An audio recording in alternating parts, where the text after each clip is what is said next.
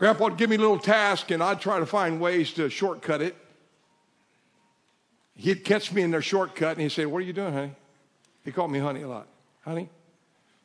He said, don't shortcut that now. You finish what you start. You be a man. Finish what you start. You'll be judged not by what you start, son, but by what you finish. Finish what you start. Wow. I'm an Olympic junkie. I love Olympics. And I even love watching old Olympics.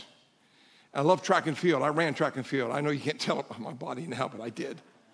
And I'm watching the other night the 68 Olympics, and they recapped a story that's hardly ever told. In 1968, in the marathon race, after the marathon had finished and all the runners had come in, 2 hours after the final runner came in, they realized there was one last runner left on the course.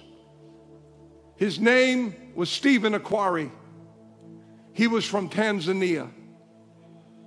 Earlier in the race, he was competing, and about an hour or so into the race, he got caught up in some other runners that fell, and he fell, and he was thrown to the curb so violently that it tore up his knee and his ankle, and he could not run anymore. They tried to take him and said that he needed to be taken to a hospital. He refused to quit the race, even though he couldn't run.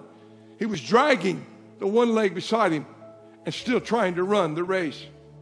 2 hours after everybody else had finished, he comes limping into the Olympic Stadium. The stadium's empty. There was only a handful of officials and a few press members still there. And they see him coming in.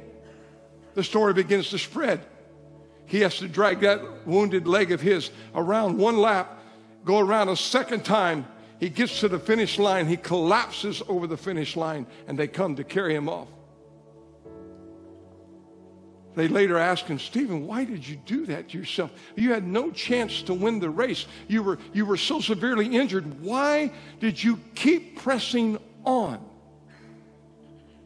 And he said this: "My people did not send me all this way to start the race. My people sent me all this way to finish the race." Wow.